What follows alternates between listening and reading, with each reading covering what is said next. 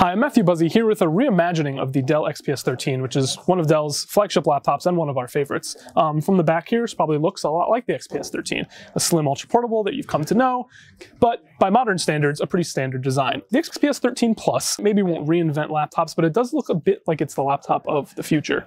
Between the capacitive touch buttons up here instead of a function row, which kind of mimics the Apple Touch Bar, but is just touch buttons instead. And this sort of edge-to-edge keyboard, as well as this invisible, sort of seamless haptic touchpad design. This all sort of comes together in a really futuristic, modern-looking laptop that kind of instantly makes you want it. And as nice as the XPS 13 is, and as much as we like it, it makes it look dated kind of immediately once you see it next to this thing. So this is the XPS 13 Plus, the edge-to-edge keyboard, as you can see.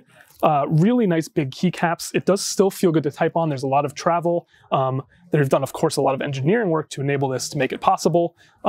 And the big sort of upswing of what's going on inside is that it's a 28 watt processor inside, which is boosted significantly from what the normal XPS 13 uses. So you're getting big performance gains. Obviously, we'll have to test those ourselves when we get these units in for review, but that's sort of an exciting appeal because you think a redesign, it makes it look modern, it's slim, that maybe doesn't mean power, it's kind of putting style over substance, but actually the power is increased. The CPU is higher wattage, it should be better performance. We'll let you know exactly how much better when we test it ourselves. So you're getting that edge-to-edge touchpad, you're getting these cool touch buttons, which do work. I mean, they look futuristic just because they're lit. I mean, I think everything on this white background, and it does come in a darker color as well, sort of looks futuristic against the backdrop. Any LED buttons you can touch kind of just feels modern and like you're in a sci-fi movie. I think the most futuristic aspect of all is the seamless haptic touchpad. I didn't even notice when I first sat down with it that I wasn't using a touchpad.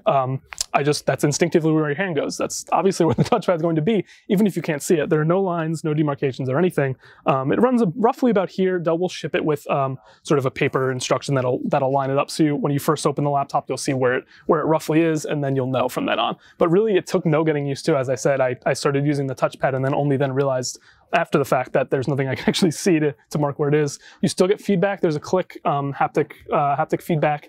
And yeah, I mean, it's really cool. It sort of adds to this effect of between the lights and this edge-to-edge flush keyboard with no lattice, no spaces in between, nice and roomy, and this one flat surface.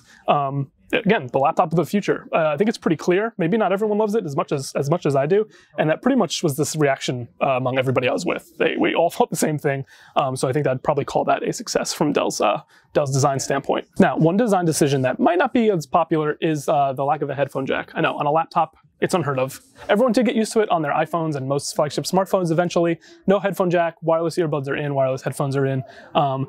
The older XPS 13 does have a headphone jack right here, and that's sort of the thickest part where they fit one in, but it might not seem like a lot. That small amount of extra space needed for that port does make a difference in the internal layout of the laptop. So it's a big factor in getting the 28 watt processor in the system. It's a big factor in how they design the internals. So I know you might miss it. I do still, at my desktop at least, use wired headphones, so I'm a little iffy on losing it, but on a laptop, I'm more likely to use wireless earbuds. On my phone, I certainly do. And people may not end up missing it, especially I think the XPS customer, probably a more tech-savvy, kind of higher, maybe using it professional purposes. You probably have earbuds for commuting or for using on your laptop already.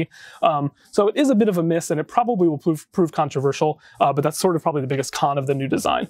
And Dell is introducing new XPS 13 models as well, not the Plus, that also drop the headphone jack. So that is kind of just the uniform sort of design philosophy now going into the XPS line. So a lot to like, a lot to talk about. Looks maybe like an XPS 13 on the surface, but the XPS 13 Plus, a lot going on. The main visuals are all here. There's 3 different parts you could probably talk a lot about. This function row, by the way, when you hold it, does give you a normal function row.